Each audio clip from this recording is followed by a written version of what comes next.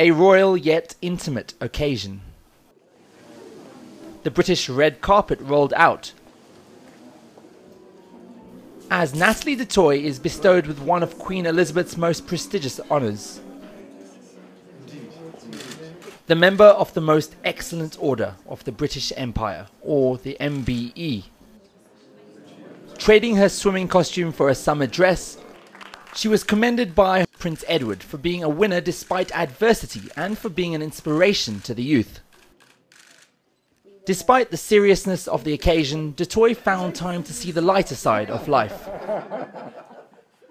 Since retiring from competitive swimming after the 2012 Olympics, where she took gold,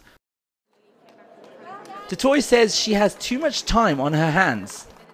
It's been very, very difficult. Towards the end of my career, over the last 5 years, I've actually been training 8 hours a day, and running 3 actually racing programs has been very, very difficult. And it's also been a time in which you actually have no idea, or you can't even try find something that you could actually do one day, or you might enjoy, or find a job, or be able to study. So it's been a rough 1 year, and I think putting more pressure on myself, because I thought I would have found something by now, but I haven't. Natalie du Toit's swimming career may be over in the swimming pool, but she says her social endeavours are just beginning in the underprivileged areas and townships of South Africa. Yusuf Omar, Pretoria.